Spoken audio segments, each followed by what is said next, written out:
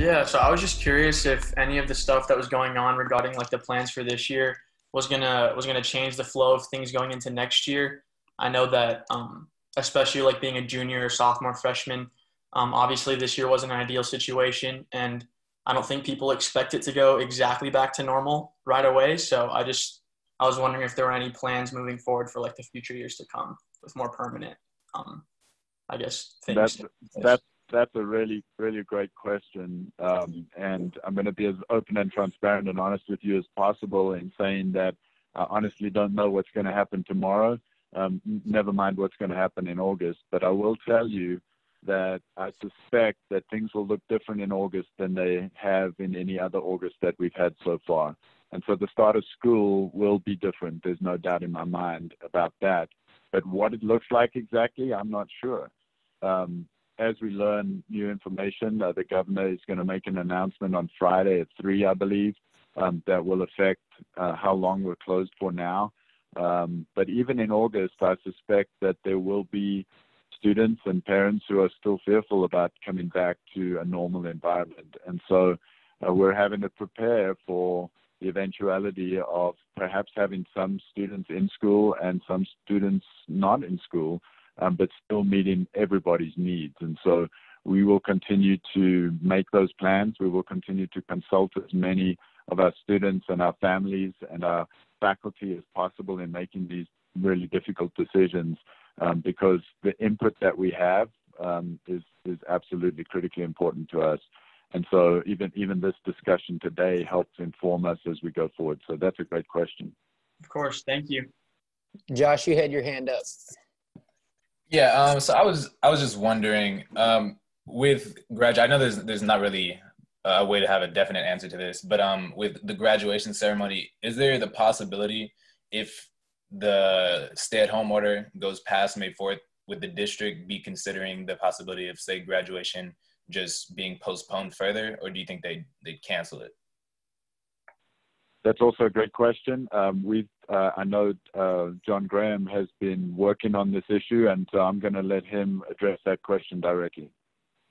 So he talked about it a little bit. He's an attendee right now, so he can't respond in here. Basically, what John was told us earlier in the show was that they're looking at all different scenarios and solutions. Josh, I know principals are all trying to figure out their way that they can make it happen. I know that they're committed to finding a way to make sure we recognize seniors in whatever way we can. And I think that does include opportunities to postpone it if possible. I think everybody wants to be able to have a traditional graduation or as close as we can, and everyone feeling safe in that graduation. So I know that there's an array of things that we're looking at in principals. So over the course of the next 2 weeks, John mentioned that there's some meetings that principals are having as we continue to get more information. And then I think the announcement from the governor on Friday is kind of looming over all of us as we're waiting to hear what he's going to say about jumpstarting the economy. And he said specifically about addressing schools.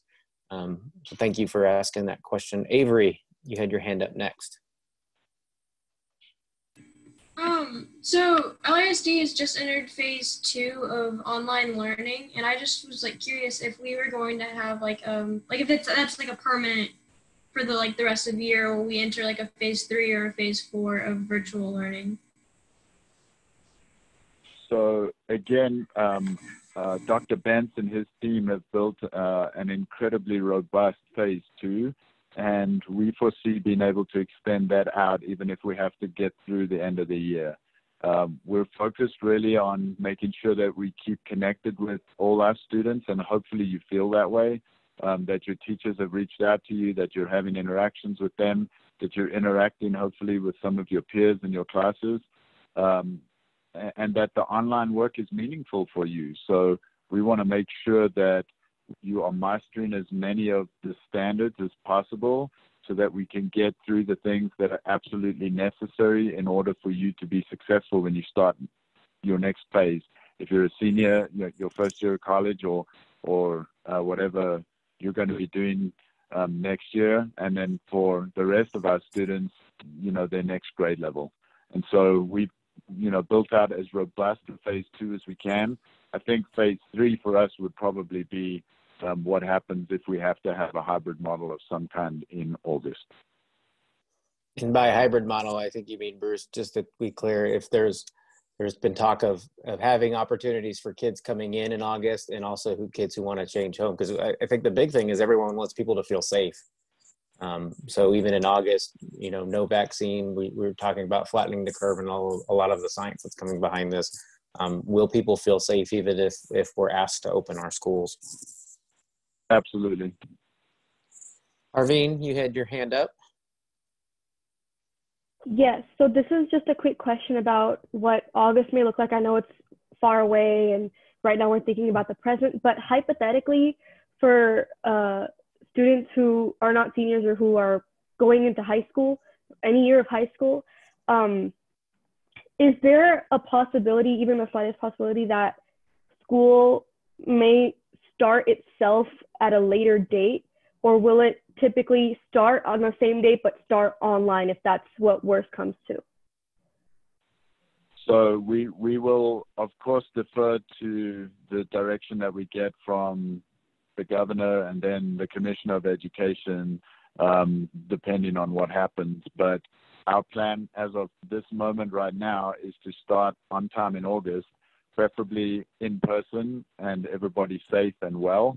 But if we have to be online, then we'll certainly start on our regular calendar start date that's been approved already, and try to get back into what would then be phase 3 of remote learning.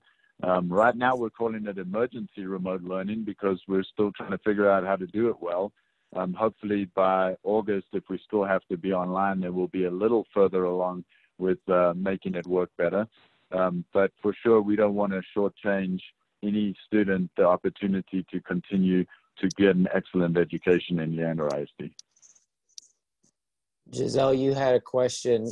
We're going to take about 1 or 2 more questions for Bruce. We're going to be able to do this next week. We're going to be announcing some dates and times for next week where we're going to have these open Zoom calls for students and staff specifically. We'll do it in Zoom where people can sign up to attend and ask questions. And we're going to open it up to a broader student base. So please feel free to students or parents watching at home, make sure that you talk to your kids and have them look out for those links and those invitations so that they can join and have an opportunity to ask their questions as well.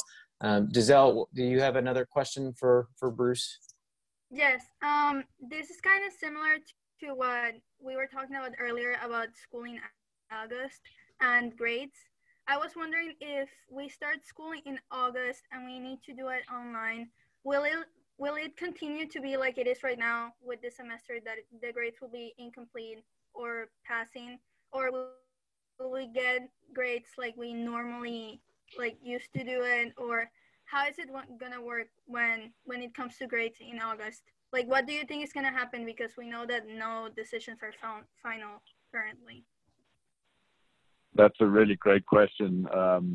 I think by the time we come back in August, if we have to be online, then we'll have to be in phase 3, which will have to be much closer to what our normal reality would be. So I would anticipate that by August, if we're still online, then we will be back to some kind of a grading system.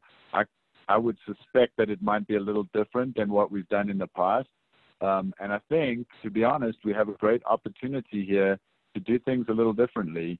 And it's an opportunity we've been thinking about even before all of this change happened. And so this gives us a little catalyst to push us a little further down that line of making sure that students are really mastering the standards and getting the skills that they need to be successful and happy in life. And so we will be working extremely hard over the next couple of months and then into the summer to make sure that when we come back, students are presented with the best learning experiences possible. So it just, again, reflecting just on this conversation, it dawns on me that, and I'd love for the students to just think about the fact that they're about to end, most of them, they're 12 or 13 or so years of public education or of K-12 private education, whatever that is, ending up in a public school. And the poise of our students online tonight, is just incredible to me. The ability and skills and talents that you present are clearly evident, and I just want you to think about how far you've come, and to think about the support that you've had in that time from your parents, from your teachers, from your administrators, and from your school district and from your community. And I just want to give a huge shout out to public education, because we are tasked with helping any student who walks in our doors, no matter what. And I believe we do an incredible job of that, not just in Leander ISD, but across this great state. And so I want to give a huge shout out to all of our employees. I know they're having a stressful time too, but they're doing incredible work behind the scenes to connect with our kids. So students, thank you so much for coming online tonight and showing us just how amazing you are.